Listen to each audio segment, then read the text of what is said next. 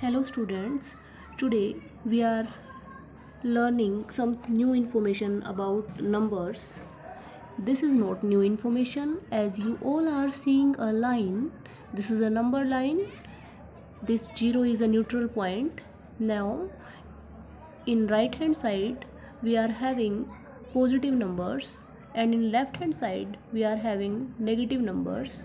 In between many type of numbers are there like 1.1, 1.2 decimal type numbers.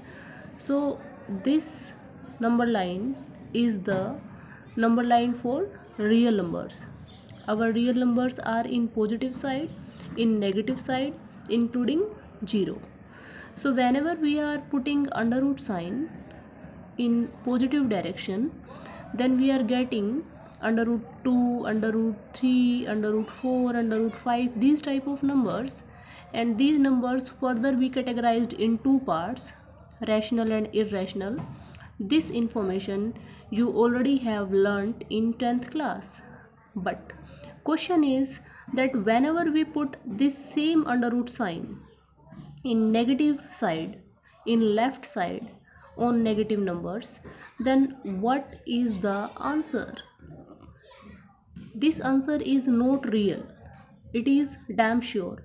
You have learnt in chapter number 3rd कि जब d छोटा हो जाता है, d less than 0, तो हमारे रूट्स रियल नहीं होते.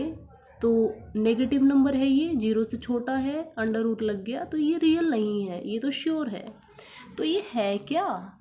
तो इसके बारे में आइलर ने सोचा. आइलर ने इसको ध्यान से देखा और उसने देखा कि नेगेटिव नंबर -1 तो छोटा होता है, स्मॉल होता है. तो जब इसके ऊपर अंडर रूट साइन लगाएंगे तो ये बहुत छोटा हो जाएगा, वेरी स्मॉल हो जाएगा. फिर उन्होंने ग्रीक लैंग्वेज में ढूंढा कि ग्रीक लैंग्वेज में वेरी स्मॉल का मीनिंग क्या होता है. ग्रीक लैंग्वेज में वेरी स्मॉल का मीनिंग होता है आयोटा. तो उन्होंने अंडर रूट -1 को सिंबल दे दिया आई का. सो अंडर रूट -1 आई के इक्वल कंसिडर किया आइलर ने. उन्होंने अंडर रूट -1 को यूनिट इमेजिनरी बोला. यूनिट इमेजिनरी क्यों? क्योंकि जब हम लेफ्ट साइड में गए तो सबसे पहला नेगेटिव नंबर -1 के बारे में सोचना शुरू किया उन्होंने.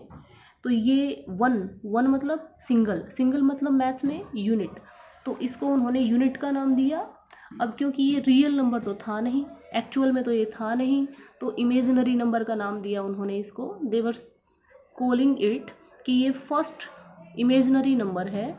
सो Euler called it unit imaginary number. Under root -1 is a unit imaginary number. Under root -1 को सिंबल दिया आई को बोलते हैं आयोटा. आयोटा का मीनिंग होता है वेरी स्मॉल. अब कॉम्प्लेक्स नंबर क्या है? सो कॉम्प्लेक्स नंबर को हम रिप्रेजेंट करेंगे कैपिटल जेड से. ये सिंबल है कॉम्प्लेक्स नंबर के लिए. सो कॉम्प्लेक्स नंबर क्या है? Complex number is combination of real part plus imaginary part. तो यहाँ देखिए, ये जो स्मॉल a लिखा है मैंने, इसमें i नहीं है, ये रियल पार्ट है, विदाउट i है, रियल पार्ट है. Plus iota b real number है बट i मल्टीप्लाई हो गया b के साथ, तो b एक इमेजिनरी पार्ट है. a एक रियल पार्ट है, b एक इमेजिनरी पार्ट है. लेकिन अगर कोई आपसे नंबर की टाइप पूछता है, कोई आपसे पूछता है कि a कैसा नंबर है, तो a एक रियल नंबर है. b कैसा नंबर है? b भी एक रियल नंबर है. a और b है तो रियल नंबर्स, बट ये रियल पार्ट है क्योंकि इसमें i प्रेजेंट नहीं है.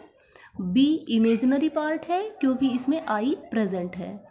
तो कॉम्प्लेक्स नंबर क्या है? Complex number real part and imaginary part का कॉम्बिनेशन है. So this is just basic information about complex number z. In next video we will learn properties of I.